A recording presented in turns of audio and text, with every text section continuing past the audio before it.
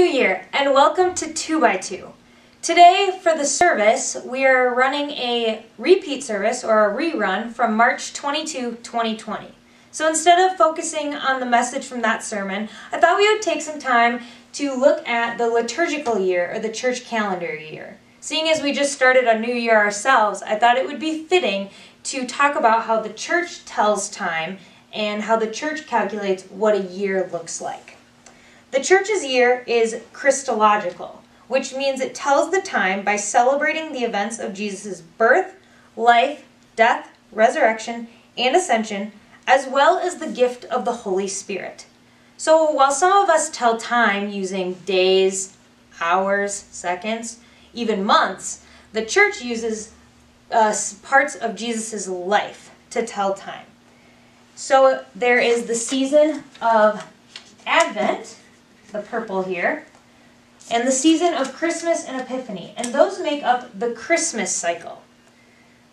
Then there's the Easter cycle of Lent, Easter, and Pentecost. So that's the Easter cycle.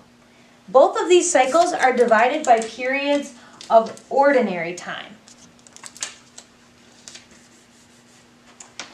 So the Easter cycle is the oldest of the two church cycles between Christmas and Easter.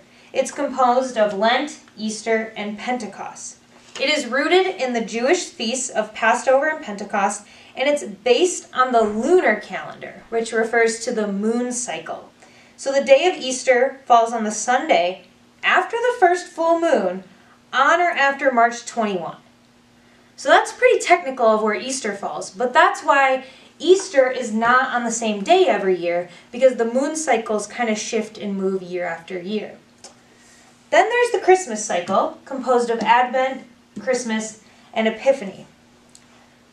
The Christmas cycle is based on the solar calendar, which is the sun. And so Christmas always falls on December 25.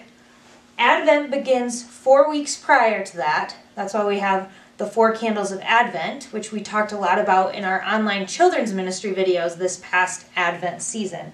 And then Epiphany is 12 days after Christmas on January 6th. So Epiphany is on January 6th, Christmas is on December 25, Advent is 4 weeks before that. And that's always the same. It's always that way because it's based on the solar calendar rather than the lunar one. And then there's these times of ordinary time in between where we can take some time to reflect on each of those seasons. Now I want to dive just a little bit deeper into each of these sections. And I also want you to take notice of the colors as we go around the circle and see how they match one another, how they have similar meanings along the way, and how we're walking around the circle. And we do it year after year after year. Advent. We just had Advent. And it's the season of waiting for the coming of the Messiah. We await the birth of Christ. And it's a time of learning how to be patient, of anticipating something, just as the early people did when they were anticipating this promised Messiah. Even though we know Jesus did come, we still reflect and wait, similar to how they did. Christmas is when we celebrate the incarnation, which means the coming of Jesus down to earth as a human being. And we celebrate his life here on earth, and that ends in the culmination on Epiphany on January 6th, which is when we celebrate the manifestation of God through Jesus Christ, a light to the whole world. Those are just a lot of fancy words of saying we talk about how Jesus came down to the earth to proclaim about the kingdom of God. And we see a lot of those stories throughout the New Testament.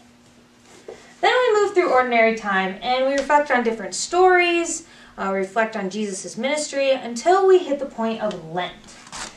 Oops, sorry. Lent is a time of conversion, baptism, renewal, and discipleship. It's a time when we all are on our way to Jerusalem, and Jesus shows us the way of preparing to share in his death and resurrection, and as his body, of continuing his ministry.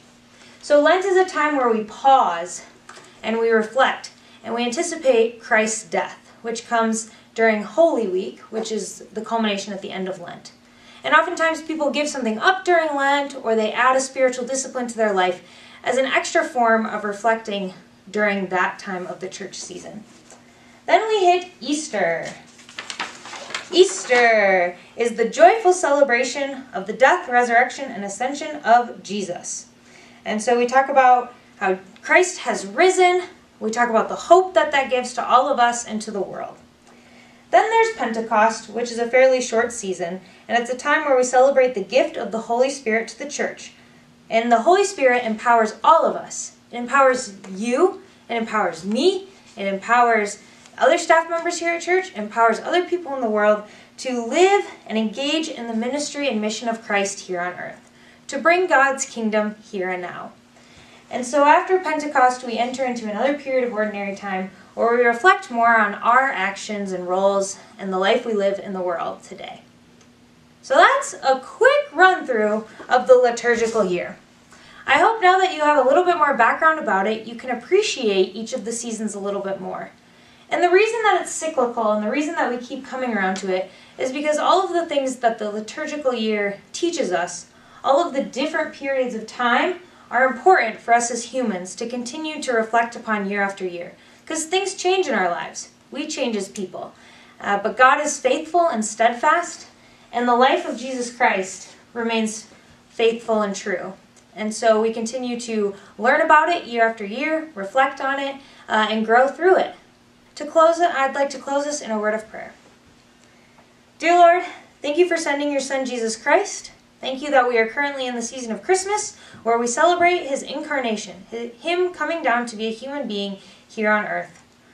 Lord, as the world continues to spin around us, as things happen that make us feel unsettled, nervous, or scared, we just pray that your peace can transcend, that your wisdom can come upon our leaders and us as individuals. And Lord, please empower us with your Holy Spirit to live wholeheartedly for you in this week. In your name I pray, amen. See you later.